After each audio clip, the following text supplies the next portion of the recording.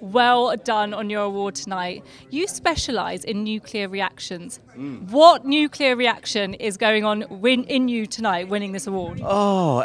Very, very excited. I mean, I think it takes me back to when I was growing up as a kid in Iraq and trying to imagine the nuclear reactions that are going on inside stars. I spend my life studying the universe, studying how it works, and to be honoured in this way, to be among artists and musicians and actors is a fantastic way of sharing science wider in society.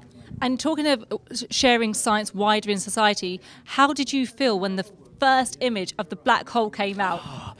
I knew it was coming. I mean, we've sort of been waiting for it for days. Within minutes, I tweeted the picture, and I went pen and paper, and I wrote down, worked out how heavy it was, how big it was, how far away it was, and then tweeted all that because it's fantastic, once in a lifetime. You won a Stephen Hawking medal as well, didn't you, for communication? Yeah, so Stephen Hawking and Brian May, Queen guitarist, between them, they created this medal for science communication, and I was very lucky and honoured to receive the very first one, and lucky enough to have it before Stephen died, sadly. That's amazing. And you've written 14 books. What do you do in your spare time?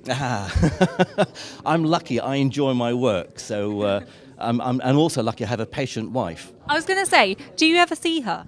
She blocks in when we're going to be away on holiday, and she says, right, that's it, this week you're not doing anything else, so she doesn't mind that I'm... No stargazing either during those holidays? No, I leave science behind. Amazing. Congratulations so much once again. Thank you.